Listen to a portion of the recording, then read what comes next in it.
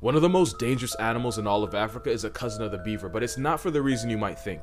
African crested porcupines have about 30,000 ways they can ruin your week. Not only are those quills sharp enough to pierce flesh, but they actually swell when they're inside you and push deeper into your body.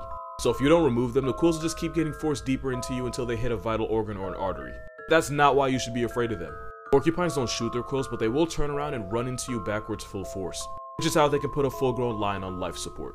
When lions are low on their normal food source, they'll sometimes resort to hunting and eating porcupines. That's exactly how this can happen. Losing a fade to a porcupine is a lion's version of tearing your ACL. It basically puts you out of commission. And when a lion's so injured it can't hunt as well, they'll start to go after what they consider easier prey. And that's how you get lions that actively hunt, stalk, and eat humans. In 1965, a lion was known as the man-eater of Darajani after he slaughtered and ate several people, including a hunter. But after they Mufasa'd him, they found several porcupine quills stuck in him, including one that penetrated his snout so far it nearly hit his brain.